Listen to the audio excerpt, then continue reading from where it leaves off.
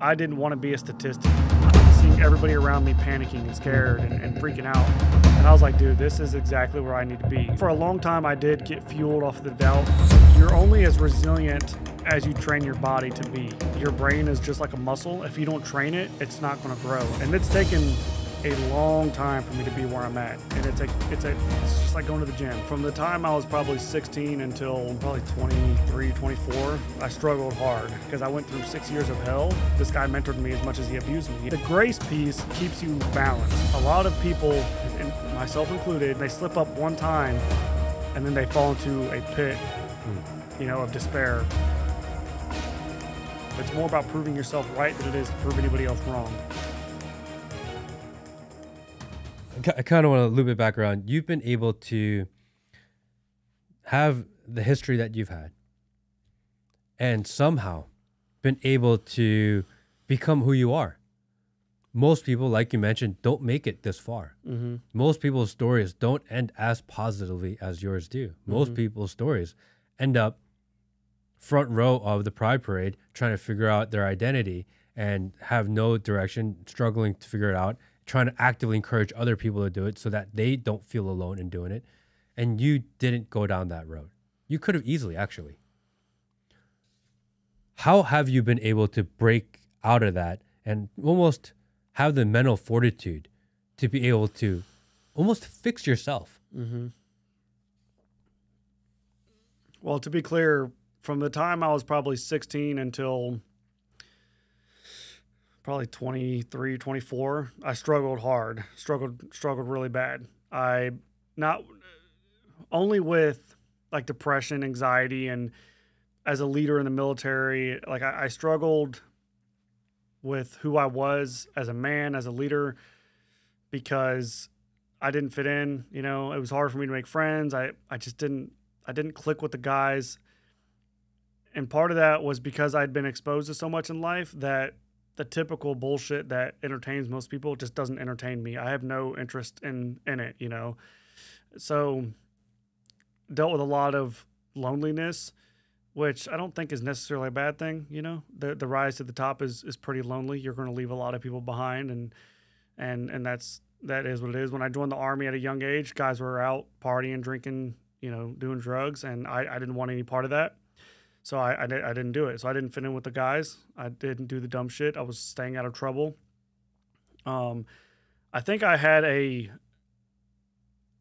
would say I had a pretty naturally resilient mind despite what I'd gone through, which I'm lucky for. I think I'm lucky that my heart and mind maintained what I needed to survive. But also, even what's kind of twisted about my situation was my abuser, Mondo, as much as he hurt me, he coached me a lot through school and through life, up until I reported him. He had coached me a lot on like how to handle certain things, how to handle certain situations, how to be better at one thing and how to move on and overcome this. He was a mentor as much as he was damaging me, which is really an interesting dynamic of our relationship that I hope to dissect one day with a psychologist who understands a little bit more than I do. But he actually coached me a lot through all of the pain and suffering that I had gone through.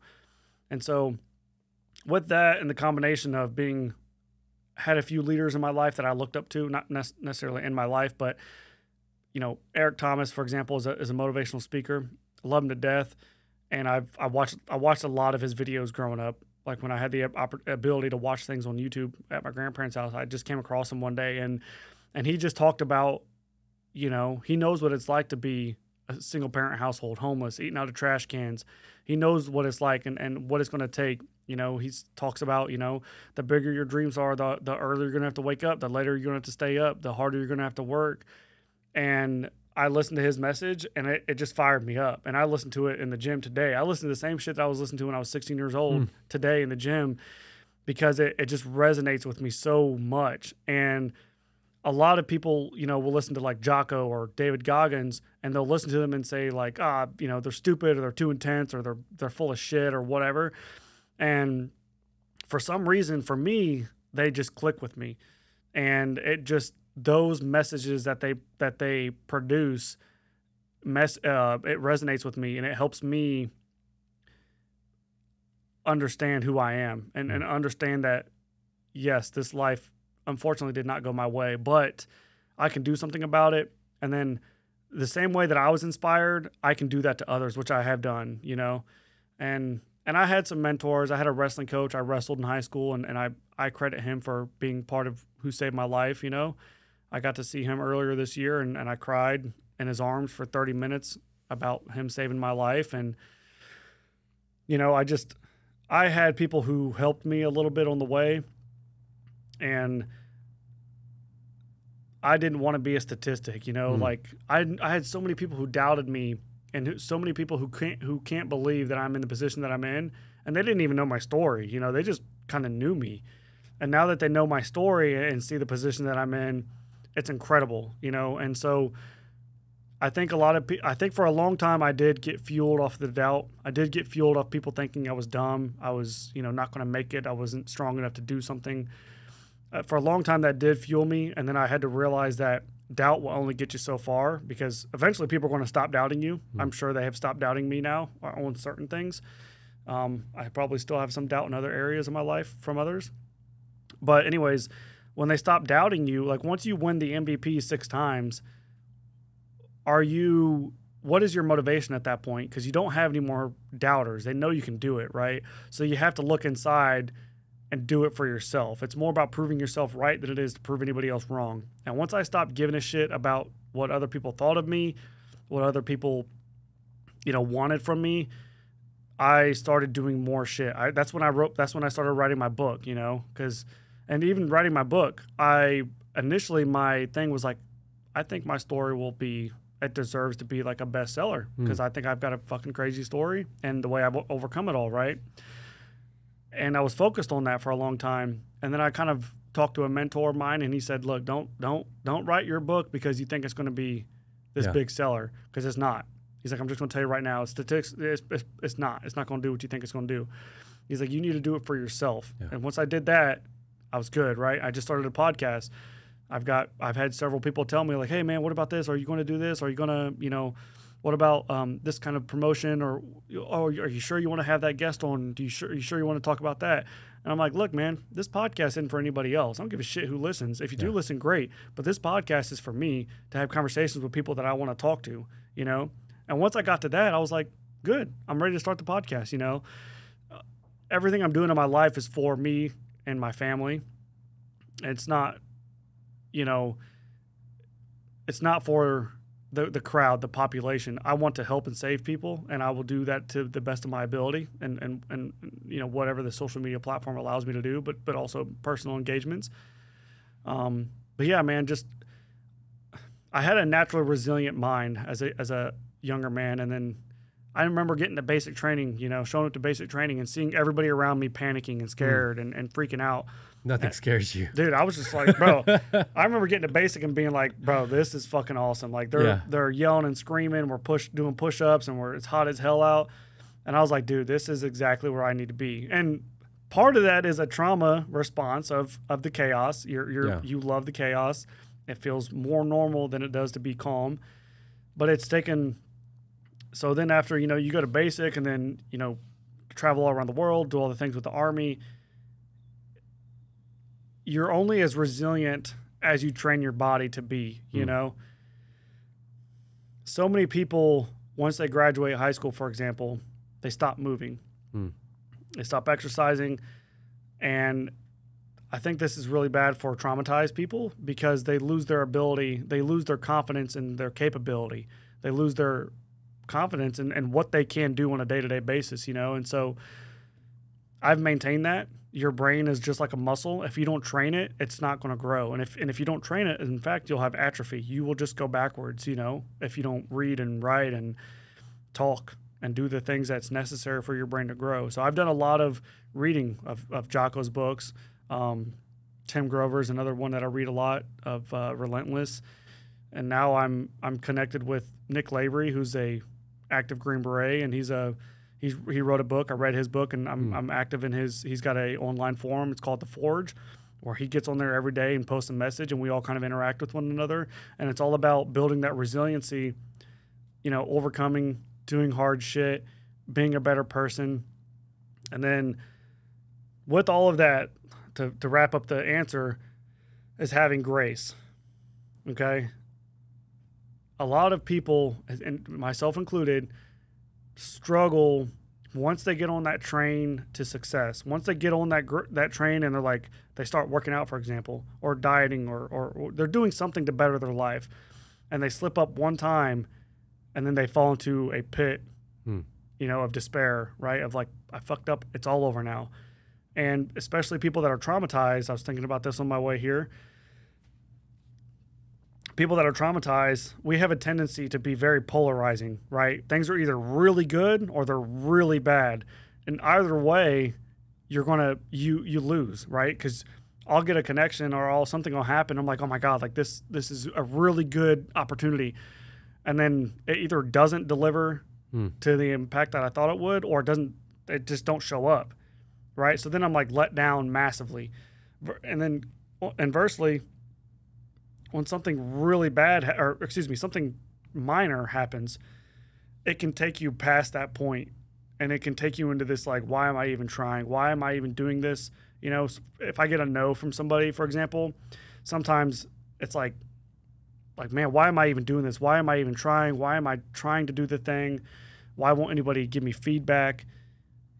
And I go into this like deep, deep depressive state about it all, So the grace piece keeps you balanced, It's like, hey, let's not get too excited about the good days, and let's not get too beat up about the bad moments. You know what I'm saying? Life comes in waves. You're going to go up and down, and as long as you're prepared for that, as long as you're prepared for those waves, good and bad, you'll be okay. But if you think it's all good or all bad, that's when you start to go off in life. And it's taken a long time for me to be where I'm at. And it's just like going to the gym. I have to do this shit every day. Otherwise it'll go away. You had put up an interesting post the other day, and I want to touch on it real quickly if we can. About the idea of, I know that people say, this is God's plan and this is God's plan. And I think people say that because I don't feel like they have the words to explain what they're going through. Can you unpack that for me? I thought that was a really interesting way to say that. Yeah. It's not a knock on anybody, to be clear, because it's very hard to unpack those words. It's very hard to articulate how you got where you got. You know what I'm saying? A lot of people will get on a stage and speak. A lot of motivational speakers or people who have had a crazy life, and in my experience, what I've seen is they'll say, well, how did you do it? And it's like, well, honestly, I just gave my life to God, or I just gave it all to God, and everything was fixed. And the reason why I understand that it's hard to unpack what you were going through at the moment. The reason why that answer doesn't sit well with me is because people need tangible, like physical things to do to accomplish things, To say that you gave your life to God, it almost sounds like, and that was all that you did. It sounds like this pixie dust, I just prayed and then it happened. Well, that's not what happened.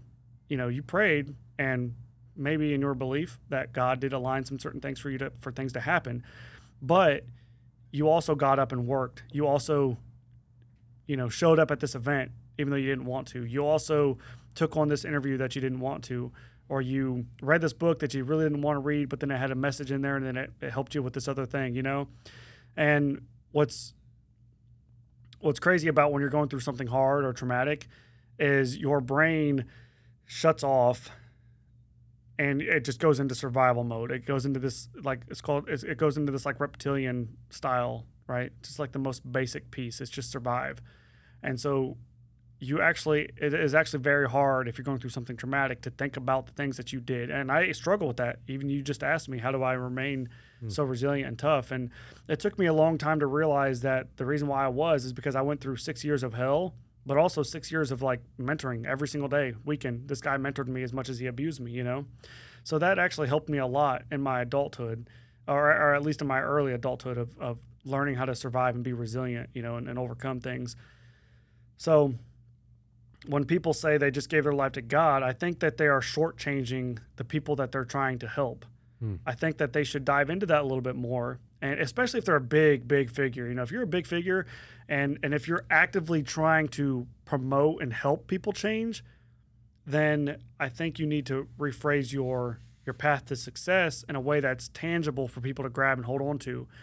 And if you're not a big figure, and if you just say that, then yeah, whatever, it's not a big deal, and I get it. But like I said, if you're actively trying to do maybe what I'm doing and show people like there's a path, there's this like journey that you can take to survive and overcome and succeed, then you should come up with those steps.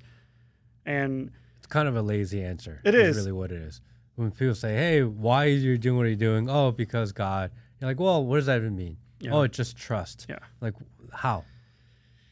Yeah. And I struggle with that. Yeah. I'm trying to like be more cognizant and think about it, and it's not easy because sometimes when you don't have the words, and I guess I get your point. When you don't have the words, you're like, oh, it's God. Yeah.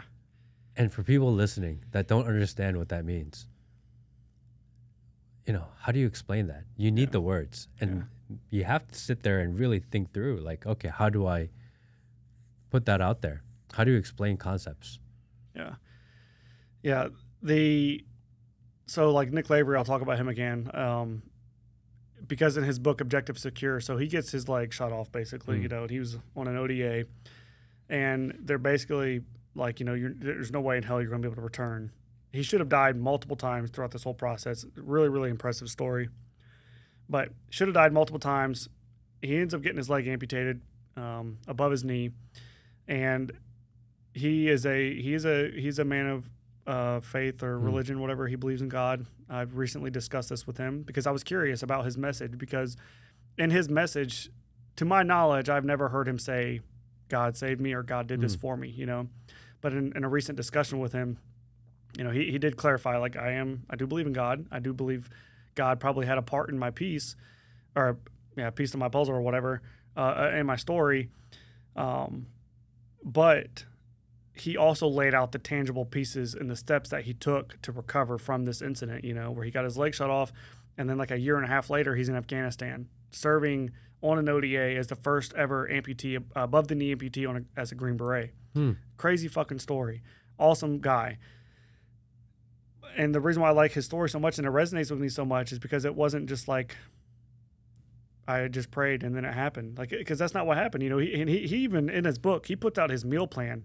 He puts out his meal plan in his book. And then he also has an Objective Secure. There's like 2 or 3 pages of a diagram that is like, did you do this? Yes or no? Okay, go this way. Okay, go this way. So he builds out this whole plan for people to accomplish goals, as his book's about goal setting and achievement, because of what he did. His goal was to return back to the ODA after getting his leg shot off. Like, it wasn't even a question to him, and it was deemed impossible. He ended up going to dive school and passing dive school as an amputee, which is one of the hardest schools in the military. And so people like that, and I would even say like Goggins. I don't know. In Goggins' book, he talks about he woke up one day and just started doing shit. He was tired of the life that he was living, and he started doing it. And that's why it's so relatable to me. That's why I love Tim Grover's Relentless. He talks about Michael Jordan wasn't the best because he prayed, and maybe that was a piece of it, but Michael Jordan also worked his ass off and was the first one in, last one out, and had this undeniable, tenacious mentality, and that's what the book is about. So to your point, the average person, I'm not knocking you. I'm not knocking anybody for saying that answer, that God saved them. I'm just saying if you're trying to promote it, I would come up with something that you actually did. And that does take a lot of thought and digestion to figure it out.